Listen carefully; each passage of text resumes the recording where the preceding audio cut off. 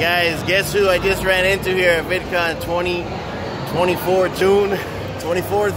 It is Mark from Invisible People, man. I love what he does, and he's always helping the homeless. 100% backing his channel, you guys.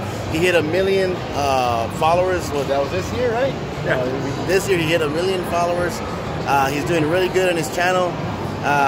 He fights for the homeless, and he's just a good person, like 100% good hearted person, man. And follow his channel also, Invisible People. How you been? Thank you. The subscribers is really all of you. You guys make Invisible happen. Together, we're fighting homelessness and poverty. We got to make the world a better place. 100%, man, 100%. And you guys, when he goes live, like a lot of people tell him, hey, monetize your videos. How come you don't monetize your videos? But when he goes live, it's a good chance those videos are monetized, right? Yeah, so it comes up quite a bit that we're a non-profit. I'm not a YouTuber. Yeah. And there's a small portion of our videos that are monetized. Yeah.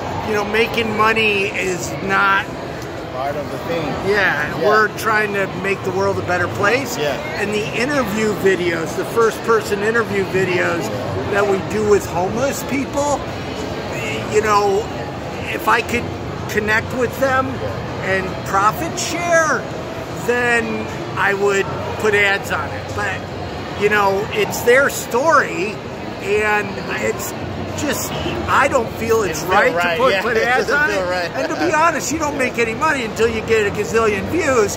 And, here's the thing. There's so many people now trying to make money off the story of homelessness. What separates us from all the others is we are a nonprofit working to help homeless people. We do news on Apple News, Google News. We do mini documentaries, we do films, and the first-person interviews aren't monetized. That's what makes us different from everybody else. Or one of the things.